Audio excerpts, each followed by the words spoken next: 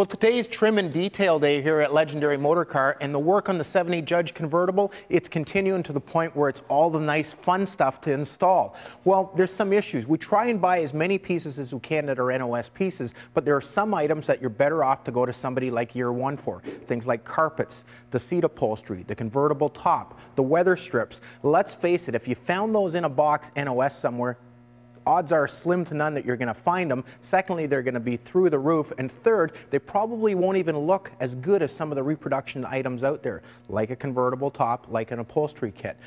Some of your viewers have also written in and said, hey, you guys are cheating. You're right. We were working on 3 cars at the same time, and sometimes we showed you process from one car. We're working on a 71 Judge Convertible, super rare car, one of 17 built. We're working on the 70 Judge Convertible, and we're also working on a 70 GTO Convertible.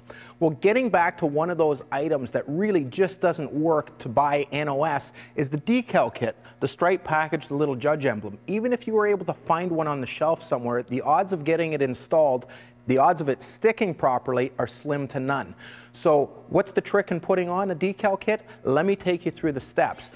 As far as the Judge Convertible, that's something that you could do in your own driveway at your own house. It's fairly basic, it's fairly simple. But if you get into a big decal like on the front of a 74 SD Trans Am car that we've got in the showroom, you probably want to go to a professional, well worth the time and the effort. The first step in applying the decal is to make sure the surface is clean, wax-free, oil-free, and free of any other contaminants that would hurt the adhesion of the decal. The second step is placement of the decal. Measuring the center line of the hood, we want to make sure that the bird is absolutely in the center of the hood. After that, we're going to use just masking tape to hold it in place as we work one side at a time.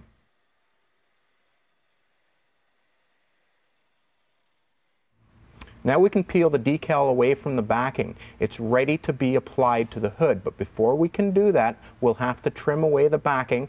Now you're going to spray it with a solution, 50% alcohol, 50% water, and maybe a drop of dish soap. That'll help promote a slippery surface so you can get rid of all of the air pockets. Be careful to lower it down, use a squeegee, and firmly push from the center out to get rid of all the air pockets. You're going to take the top masking off and your bird will be installed perfectly the first time.